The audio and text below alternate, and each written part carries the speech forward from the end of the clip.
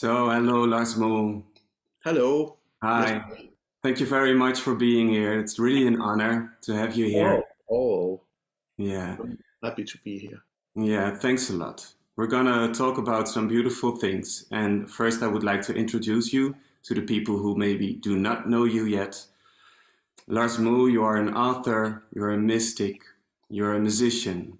You've been traveling for decades in the realms of Jeshua, Mary the Magdalene. You've studied the Aramaic language, which is the language that was spoken in the time when Jeshua and Mary the Magdalene lived. They spoke that language, and I want to hear a lot about that. And you were a musician and a famous musician in Denmark, and you've traveled all around the world. Your books are published worldwide. And there was a moment in your life when spirituality came on your path, and this became like a doorway, maybe, to a new kind of living, a new way of living. Um, can you tell us something about you coming onto the spiritual path, and what have you found there, and what makes it so wonderful and beautiful for you? It really started when I was quite young. I was 8 years old and I was playing one Sunday morning with my little sister. It was a summer morning and the sun was coming in, and suddenly, just by this, just for a moment, it was like the ether opened up and I could see the net of light that is behind everything. And what really what really shocked me was that I could see through my sister, and I could see through the furniture, I could see through the walls, and this net of light was just continuing in keeping everything together. And it was Wow. only like, like, shh, and then Just closed. like that, it opened, and did it stay open, or No, no. Then 2 years later, when I was 10, my little sister died from a brain tumor. well, tumor. And that really, really made the whole difference. That was actually the start of my journey, because I was suddenly, this opening came back and was a permanent thing for a few years, and it was because I did not know what to do with it. I did not know what it was very frightening. I could also, the most frightening thing being that the adults I felt that they were saying one thing and doing another. They were not being honest, or they were estranged. They weren't really aware who they were and why they were here. And to a child, that is the most scary thing, because you depend on the adults. So for some years, and I mean, my parents were really trying their best, no doubt. They also had there to deal with. My father was totally heartbroken because my little sister was his darling, and he was totally out of it. So my mother, who was a hairdresser, who had a shop in the flat we were living, she was the one who was keeping everything together. And from day one after my sister's death, she was determined to go forward and trying to. So there was a lot of things, but it meant that in school, in the school I was in, there was more than 1,000 children. I could not bear to stay there. I was too hmm. sensitive. But they, at the same time, they did not know what to do with a child like that. So I think they were relieved that I did not show up. Oh, yeah, So I had a lot of free time. And that was how I started to find refuge in churches. And it happens to be when one day the organ player was rehearsing, and that sound of Bach and Messiaen and all those great composers, it was really like healing me. yeah. So I started to visit all the churches here in Aarhus, knowing exactly that on Wednesday I could go to this church and this organist would be practicing there, or I could go there on a Friday. And so every day I could actually go and just sit there and listen to all this music. So in many ways, it was the start of my musical upbringing, and also my spiritual. It started that one day I asked my first prayer really to God, where I said, please show me, give me a sign that my sister is still alive somewhere. Yeah. And then a small feather was coming down from the roof and just lying just in front of me. So then I knew, okay, there is a God, Yeah. and that my sister is there. Wow. And then when I was 14 years old and I was really, really, really out of it, I received a book from an anonymous sender. To this day, I don't know who sent it to me. And it was actually from a book of a Sufi master called Hasrat Inayat Khan. It was aphorisms. And the first thing, I just opened it randomly, and the first sentence I met was, if you will approach us, we will bow down and lift you up. Wow. To me, this was the angels talking to me. And from that moment on, I knew I was not alone. Yeah. So then I could see in the back of the book that this movement had a department in Holland. So I wrote them and got my first book in English. And mind you, I could not speak English because I did not go to school. So I actually learned to read English from the book of Hassan Inayat Khan, where he was talking about healing. Yeah. So that became my first really, you could say, education. And I read that book over and over again, not understanding half of it, until I started to understand more and more. And I still have the book with me. And also the book of aphorisms. So he meant a whole lot to me. And wow. so that was the start for me. What a great, well, this book, what a great gift. And still you don't know who sent it. And yeah, wonderful. But then I started, this was in the 60s, and the music came in, beat music, rock and roll, the Beatles and stuff. And that was my rescue because I did not know what to do. Yeah. So I got together with a group of boys who were in the same position as I. They were trying to find a way out. Yeah. Like They everyone. they could not cope with all this. Yeah. So we did not know what to do during the summer. So we went to Israel on this tour. We had a contract there. And I was not thinking that, it was only when we came there, and one day we played in Bethlehem, next day in Jerusalem, then in Nazareth. Then it started to dawn on me, wow, we are actually here where Jeshua was walking, And in these days, was there already in your life, did you already feel a connection to Jeshua? Yeah, exactly. So we came to Qumran on a day off. Every time we had a day off, we were taken somewhere to see the land. And, we went to Qumran, where the Essene mystery school was situated, the Dead Sea Scrolls and all these things. And when we came there, the guide was showing us around in the ruins of the old monastery or university, as it was. And the guide was telling us, and over there was the scriptorium, and over there was this, and there was that. And suddenly I heard myself say, hey, sorry to interrupt. I think over there was this and not that, Wow.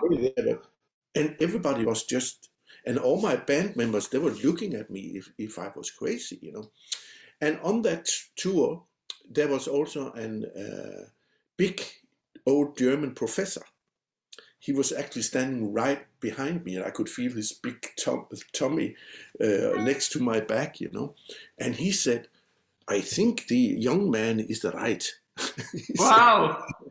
Wow. And that was really like, me coming home. I knew at that time that I needed to find out more about the Essenes and the connection to Jeshua. And that was the start, really. Wow. So I would say for most of my life, I've been into studying the Essenes and the connections, Jeshua's connections to them, and what they really meant, and how far back it goes, because they go back to in the beginning of time, really. Wow. And I really want to talk about this a little bit more, because thanks to you, this has, for me, it has really opened up. Of course, I I already knew a little bit that the story of Jesus, how it is told in the churches, is not the true story. Somehow this had already opened up a bit in me. And reading your book, The O Manuscript, where you talk about your connection with the seer, and maybe we can talk a little bit about that too. But you talk about the truth, the origin of the mystery. You already mentioned it a little bit, the mystery school where Jeshua came out of, and also Mary Magdalene played a very important role. What can you say about the origin and the original, the origin of the teachings of Jeshua and Mary Magdalene? You see, there's something very basic one should know about this, because this is that in that at that time there was not a belief in reincarnation. It was a fact, you know. Why? Not because they had fancy ideas or anything, but by experience. They were actually doing practices that is, you know, and that is what divides them from quantum physics today, because the quantum physics of today, they are really on the same path now towards how things were created, and that there is a consciousness in the universe, you know. The universe is conscious, it is intelligent, you know. But these people, you know, the quantum physicists have all those theories, but the Essenes and people like them, they knew from practice and experiencing that they could go everywhere, anywhere. You can just read the book of Enoch, which was one of the main books of the Essenes, how they were able to go back in time, you know, to before everything was created. They could go anywhere. They could read the book of life. And that was exactly what the seer was doing, for example, at one level. And Edgar Cayce, the sleeping prophet of America, was doing the same, you know. And it is actually through Edgar Cayce also that we know a lot about the Essenes and Jeshua and their workings together, you know. But you should imagine that Jeshua was not the only begotten son. He was the first soul. And he came in already in Atlantis and in Lemuria, but as spirit, first and foremost. That was before everything was created or manifested physically. So he came in as meant to be a kind of mentor or big brother or a matrix for everyone else to see this is how the experience you are going to get now, and the possibilities you are going to get through an earthly incarnation will be like this. You just have to follow this man, you know. And he incarnated as IAO in as spirit, and then as Adam, which means blood and earth, and then a whole range of incarnations that ended and culminated with Jeshua, the Nazarene. And but you should also imagine that this entity have incarnated on other planes than the earthly. He have been incarnated on other planets, in other star systems. That same entity is just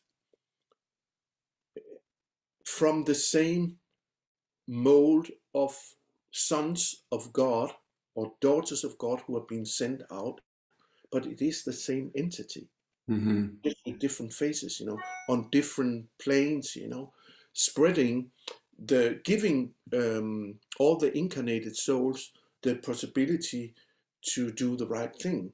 But we should imagine that remember that we got free will when we came in here, because that's part of our experience here. And the reason why we are here now on earth, a lot of the souls who are incarnated now, and especially some of the younger ones who come in now, have never been on earth before. Oh. That is why they don't know how to cope with the silly rules of our existence here. Yeah. And they are actually here to break those rules. But instead they are met by diagnosis and medicine, you know, and all this shit. but they're actually here to show us that there are other ways Yeah. of seeing things, you know. So what is happening on Earth today is actually that everything is being broken up, you know. We are breaking up all the norms and rules, and you know, we used to do this, we used to do that. Yeah, but it's outdated now Mm-hmm. because there's so much more to humans. But all that is why we experience, for example, the past 2 or 3 years, culminating with COVID and fear and all these things. It is all man-made. Yeah. I will not go into any theories or conspiracies or anything. I just can tell you that that is how it is. You know, there is powers here on Earth who don't want this evolvement to happen. Yeah. Yeah. Very clear. Yeah. And this is also what happened probably in the time, well, when Mary was just erased Oh from yeah, all the yeah, yeah. stories. I mean, you can see. I mean, there's people who think it can't be right, true that so many people can be involved in this. But just go back and see what is happening in America. You know, they are shooting presidents, they are lying and cheating and being corrupt, and at the same time they're pointing fingers at the Russians and at the Yeah. this and that. Yeah. And I'm not saying that the Russians are any better, but Uh-huh. there is this power game going on that has nothing, absolutely nothing to do with us other than it is a possibility for us to make a choice. Yes. Now we have to make the right choice, Yes. even if it means that we lose our social status, our everything, because we are losing it anyway. And what Because do you see as the right choice? it is to be truthful and be true to who you are and Yeah. forget all the the all those fears and lies and stuff, and have the guts to stand up and say, fine, if you choose that, that's your business, I'm choosing this. Yeah. We should also, there is a,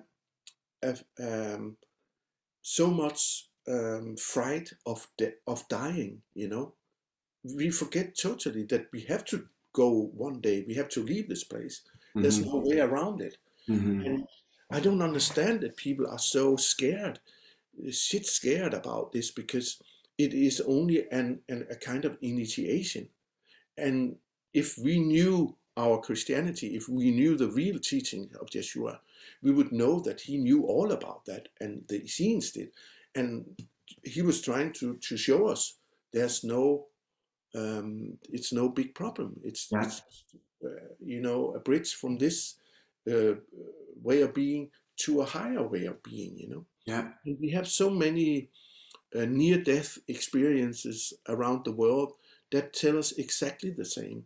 Yeah. So there's nothing to be afraid of.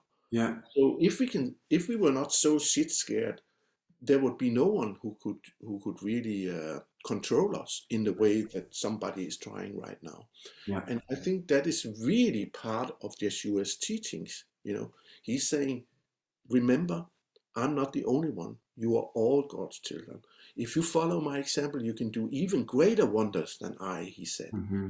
And Mm-hmm. I've never heard anybody tell us that in the church. This is very important. Yeah. He's actually telling us to do something. What was he doing? He was healing people. He was raising them from the dead. Why? He gave us all the answers. He said, for those who have faith, anything is possible. Does that mean you need to have blind faith? No.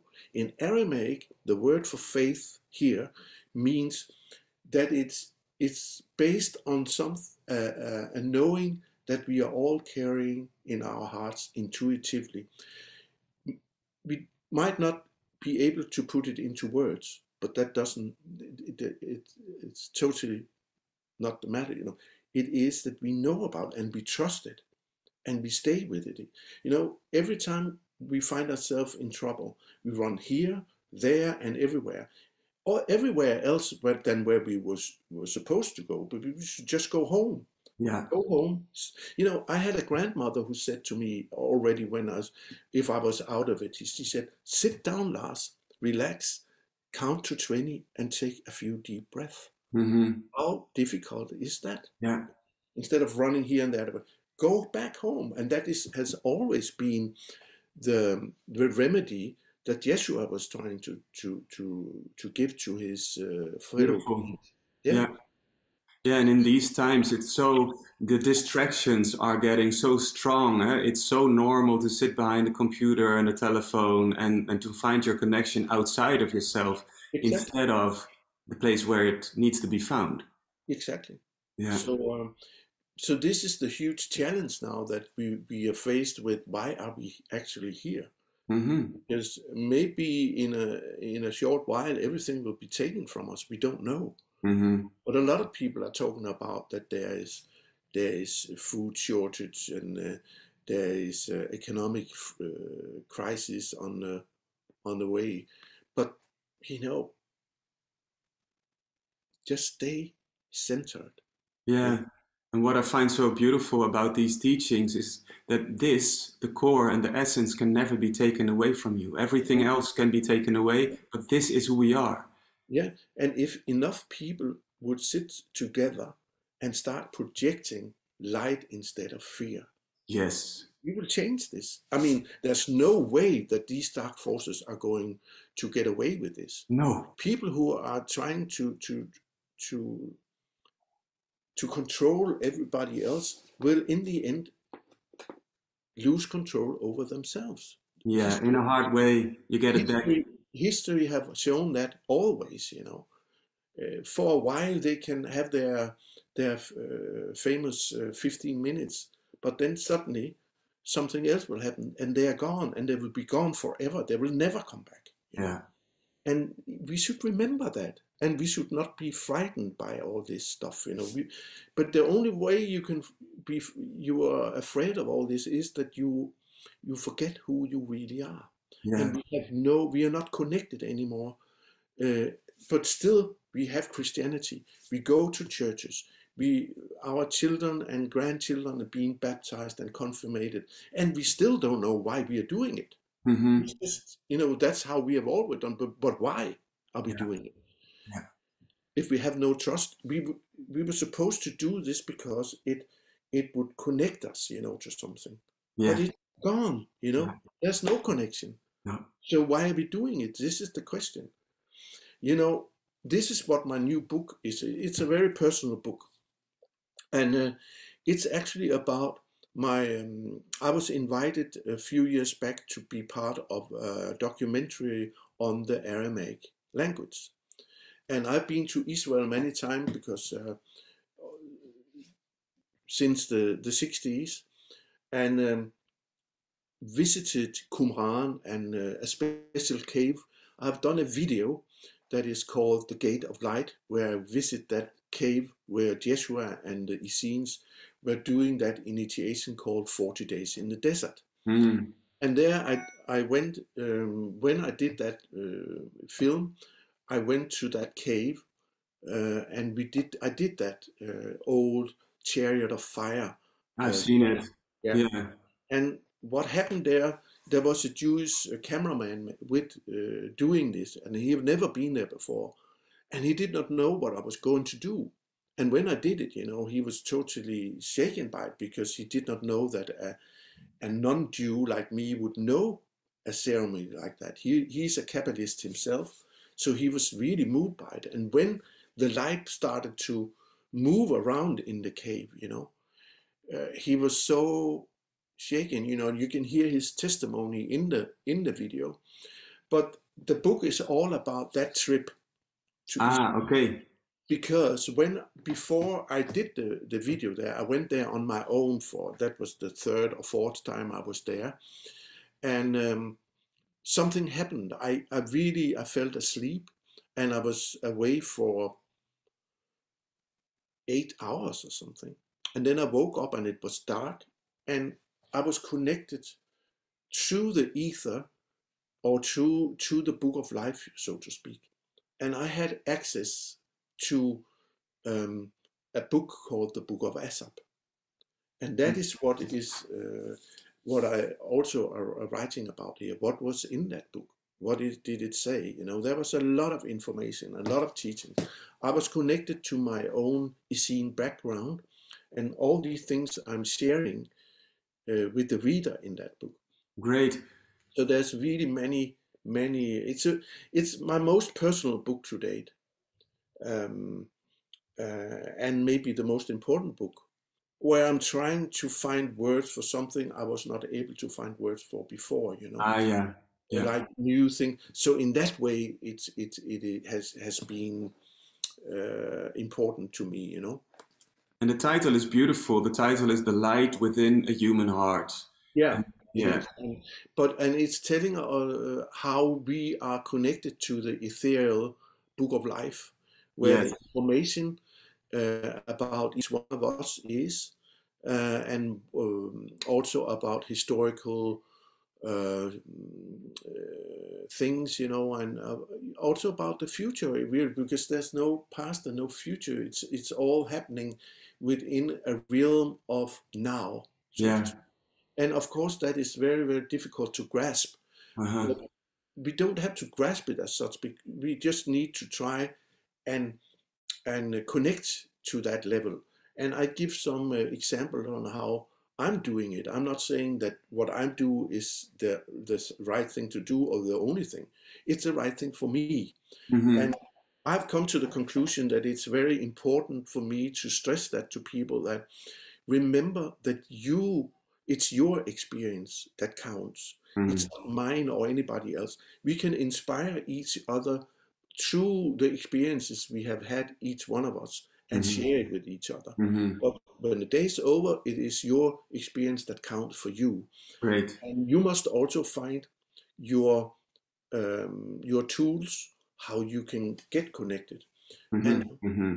so in that way is this is also something that everybody who works with, try to work consciously with these things, should have in mind, that always you need to question things. You need also to question yourself, not to be judgmental, but sit down. Why am I doing what am I doing?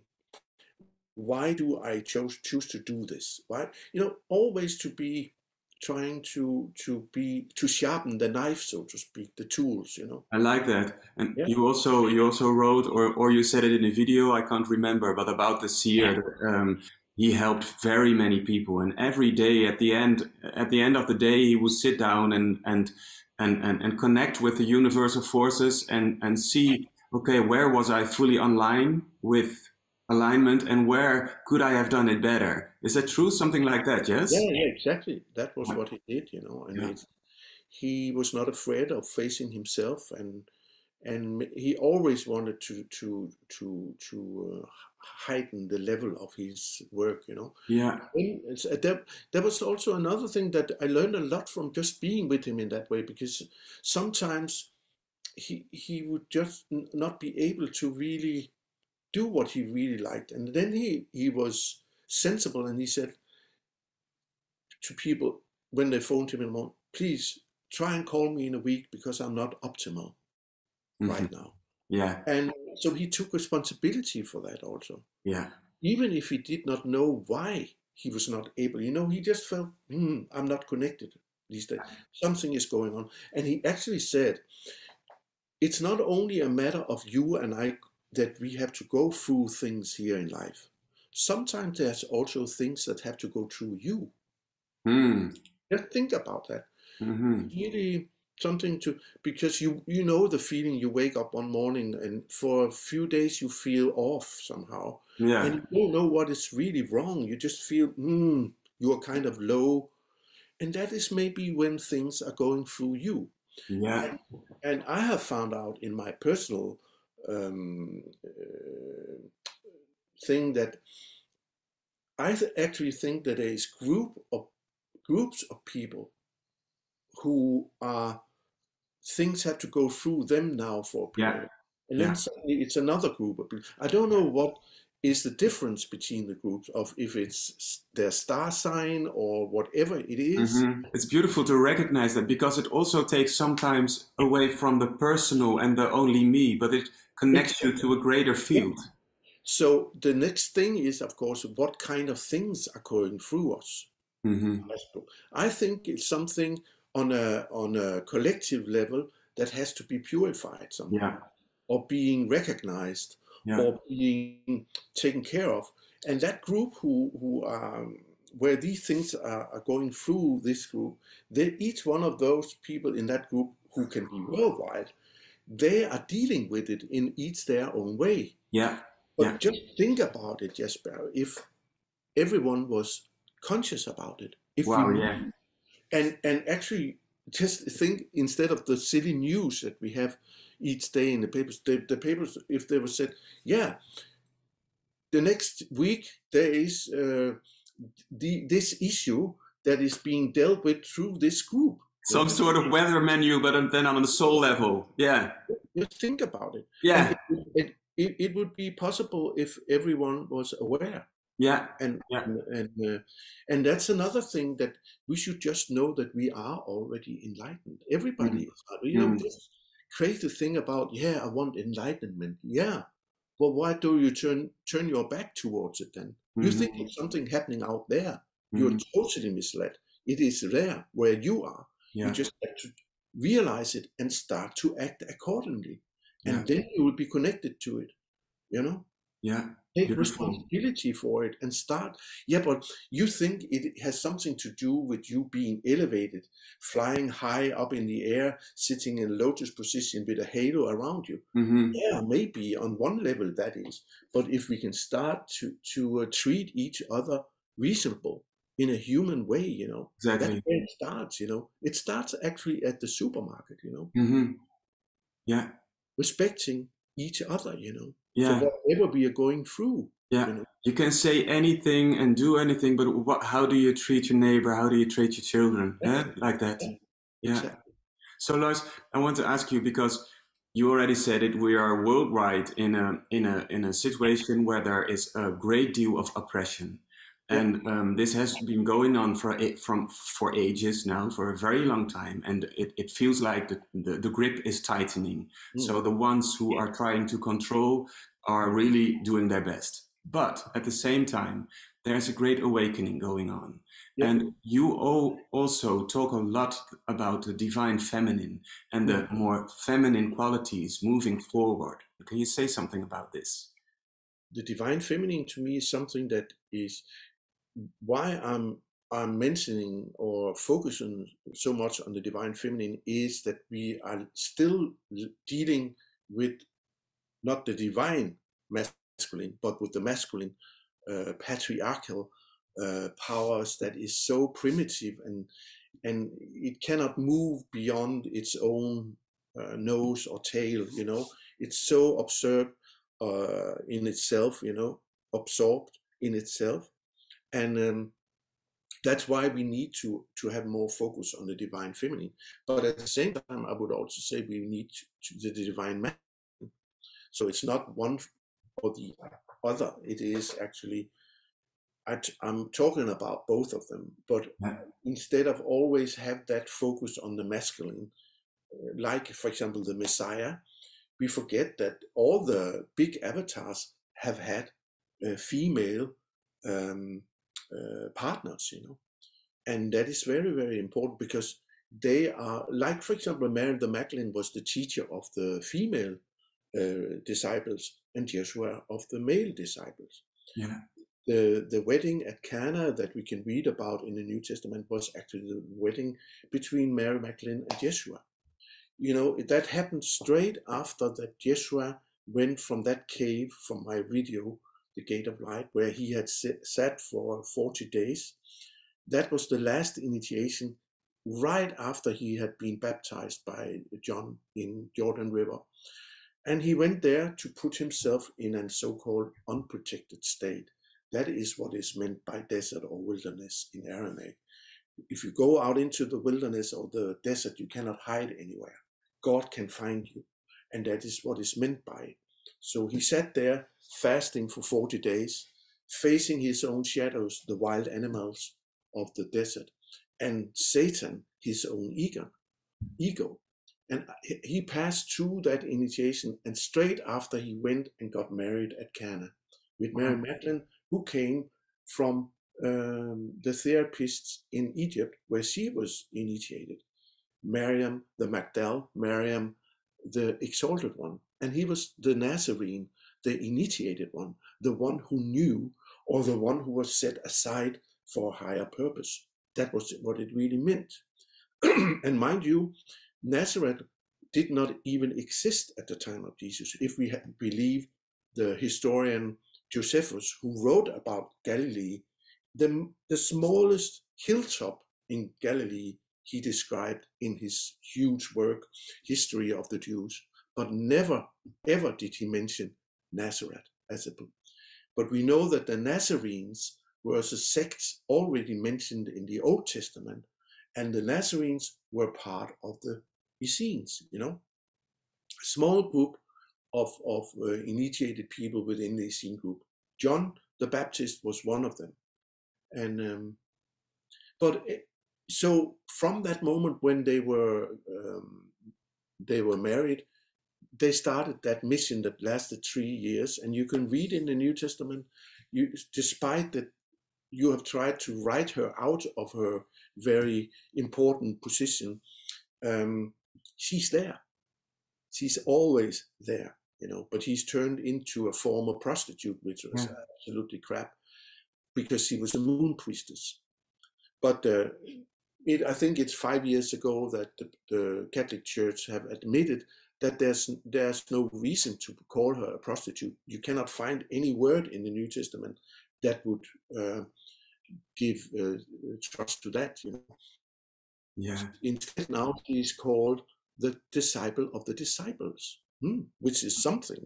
She's even above all the others. So now and I met a priest once, a Catholic priest, where I was talking to him about it, and he said the Catholic Church has always known who Mary the Magdalene was. Oh. But this was the first. In the beginning of the church, there was some men who did not want this feminine thing into play a part. Like Simon Peter, he did not understand Mary Magdalene. And she was supposed to be the one who should carry on the movement. But of course, they did not want that. So from that moment, you don't hear anything about her. Yeah. That time, it's funny, because there was a movement in the Middle East. There was actually many, or some initiated men who were walking around with initiated women. You can read in the Acts of in the New Testament, in the Acts of Paulus, that he's describing Simon the Magus, who's walking around with his prostitute Helena, who's his. They're walking around prophesying, healing, doing exactly the same as Jeshua and Mary Magdalene. Wonderful, yeah. And there were many of those. There were some couples who, this was something that started up, because I think it was at a time where within the mystery schools, they have come to the conclusion that women was such an important part of this, because they were inside the mystery school. Now they wanted to bring it out also. And I think even some of the Essenes did not understand the teachings of Jeshua when he started to go out in public, because they wanted it to be behind closed doors. Oh, yeah. But he knew that this was something that was meant for everybody. Yeah. So, and we should remember he had also his teacher within the school of prophets, the Essene school of prophets at Carmel Mountain, was Judith, a woman from the Zarathustra tradition, who was an Essene herself, was the most important teacher for Jeshua. Wow. So the women have always been there, Mm-hmm. It makes it so soft. And when you say about their marriage, it just touches me so deeply, because it also shows that it's all about love. It is. Really, yeah. And this is just healing the world, if we could acknowledge that.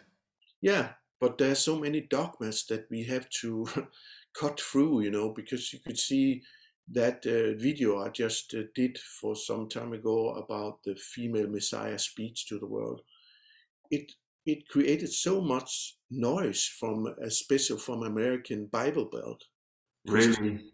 so that really us, yeah. And that, you know what is funny is that, for example, the sleeping prophet Edgar Casey, he belonged to a Bible Belt. He was totally traditional Christian, you know. And when he started to have all these visions without knowing it, and he was told afterwards what he had been saying, he had never heard about these scenes, but he provided us with so much knowledge about these scenes. He even, I think 20 years before the Dead Sea Scrolls were found, he prophesied that there was something being found there at the Dead Sea that would prove about them. So we have a lot of knowledge from him, for example. It's just a pity that there is such what do you call it, rigid kind of Christianity going on in America, that it's built up on hell and hellfire and sin and guilt and all these things. Yeah. It's just so a pity, you know, and I really, really feel for those people, you know, that have, because they are not bad people, you know, not at all. Mm-hmm. It's that it has nothing to do with the love that Jeshua was preaching, you know. No. How can you be a Christian going through the dogmas and forgetting about that you should never judge your fellow man? Mm-hmm. Mm-hmm. So Yeah. it doesn't make sense, really, you know. No. Thank you, But Lars. It's also beautiful. What do you feel that in this time could help people the most? You already have said a few things, and you've got a wonderful new book, The Light of Human Within a Human Heart. And what do you feel that can help us as a human civilization? it is to realize who we are, that we are spirits who are right now caught up in a body, you know. We are physical here, but we leave the body when we are leaving the earth plane, and the body is becoming, you know, it's just dust to dust. Yeah. Yeah. So we are only here for a very short time, you know. What do we need? What do we want to, how do we want to spend our time here? To eat and getting fat, to collect a lot of cars and houses and stuff, things that we cannot take with us when we leave here. It can be taken from us like this, you know, just an earthquake, and it's gone. Yeah. So what the hell, why are we doing so, spending so much time on these things? Why are we here? Who are we? What are we doing here?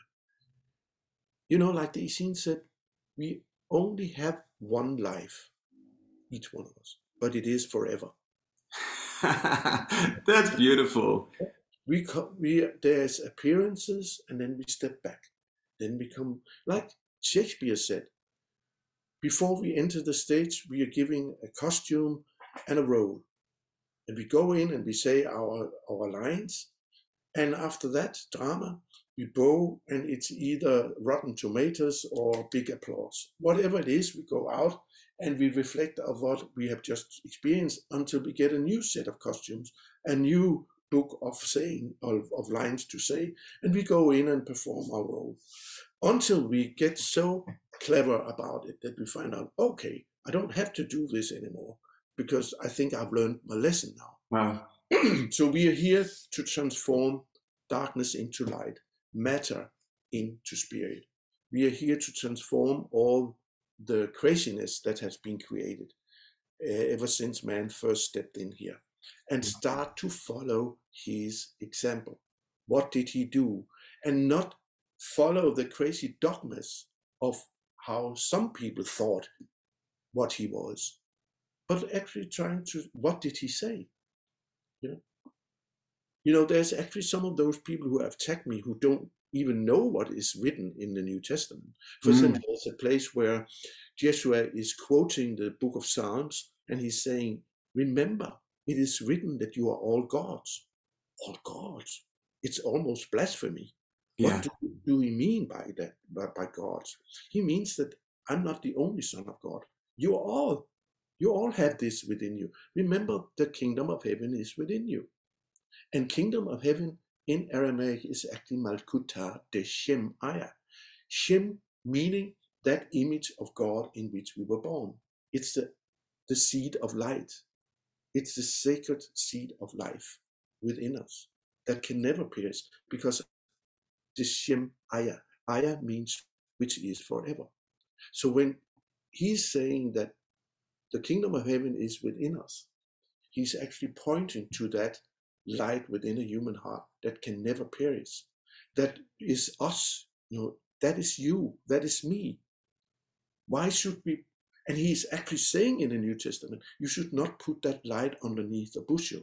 Don't hide it away, because that is the real fuel that you're going to go on. Don't mess with it. Yeah. And what is happening? We are messing with it. We are forgetting it. We are trampling on it. We don't want it, because nobody have told us about it. Yeah, they told the other way around. The church, that was their only thing they had to do, to tell people what we are, What a world would we live in if that would have happened?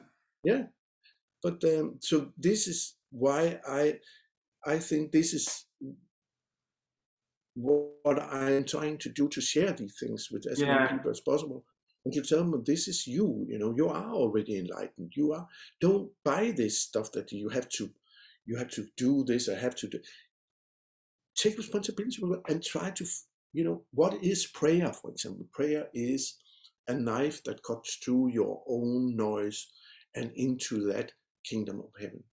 And when I started to work as a therapist, I was really experimenting with a lot of things. How could I work with these things? And I found out if the prayers I wrote myself was the most strong, And it doesn't matter if they are poetic or beautiful. Write your words, because they mean something to you. So in that way, they will be much more effectively opening up to that chest of into the kingdom of heaven, where that power is within you. Yeah. Beautiful. Prayer is a knife that cuts through the mental stuff into the kingdom of heaven. Yeah, exactly. And I have this is what I've been working with. Very simple things, don't make it more difficult than it has to be. Keep it simple. And you can do this in the supermarket everywhere. You don't have to sit in a lotus position, or if you are not able to meditate, okay. Yeah. You can do something. You can always be aware, Yeah. Find a simple way. And that's what I'm trying to inspire people in my books, So Lars, where can people find you? You are always traveling all around the world, actually. Can people can visit you on your website, Lars Muhl. On my website there you can find, and I have a YouTube channel on where you can find new videos. Yeah. And all the old videos I've done. I think there's right now more than 90 videos with things I work with, and there's so much videos, there's so much books. You offer you have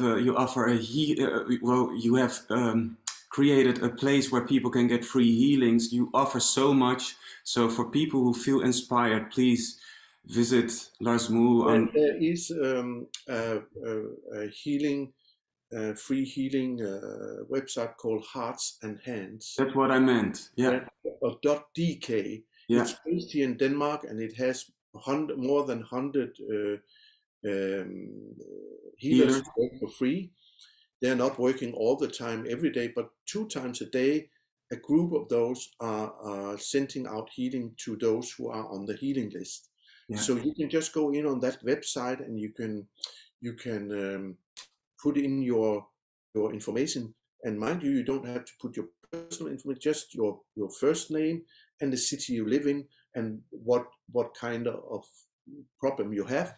Yeah. And then for a month you will be on that list, and then you'll have to get back to the group and say, I want to continue, or I'm off now, and I'm just tell them if you are any better, or Great. and I will put some information in the text with the video so people can easily find all these things. very, very fine. Because and Lars, of course, yeah. Sorry? I think, I try to also that the prices for my workshops are not too high, because I want everybody to be able to attend if they want to. Great. Of course, one has to make a living also. So yeah, of course.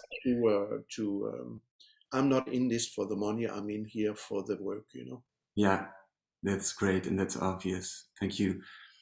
Lars, a part of this show is that I offer you a little gift, which is a heart song.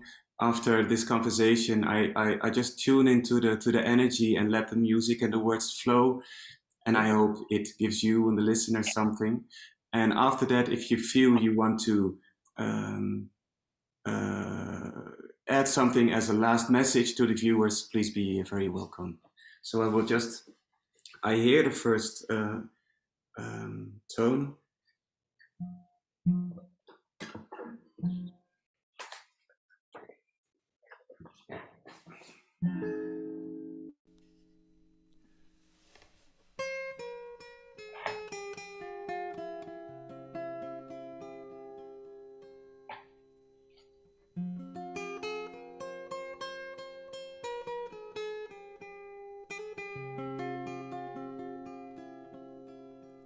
If we'd all remember where we come from, where our souls reside,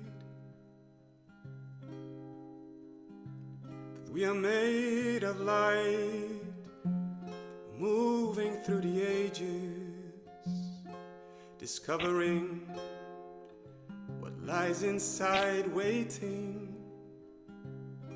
We are made of the same love, and this is the true story, what we're made of.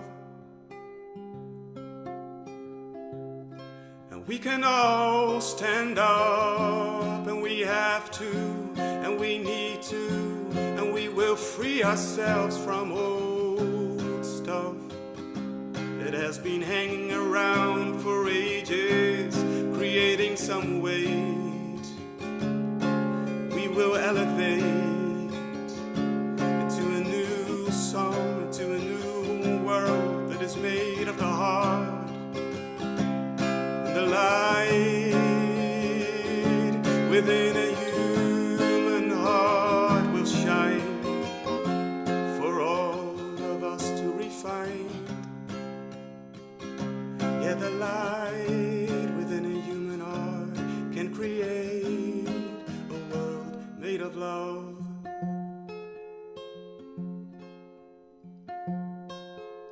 So dive within and find the treasure. Take every chance you can to come back to the soul, back to the source. You know what's good for you. Remember what's true. Follow the path of your unique heart, 'cause you know what's true inside. Shine your light.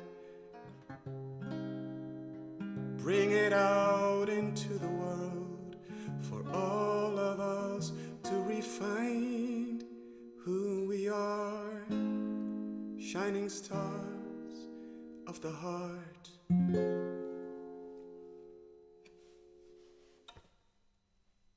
Thank you very much. Thank you very much, Lars, for this beautiful conversation. It has touched me deeply. And is there a last message that you would like to give to the people? Don't forget who you are.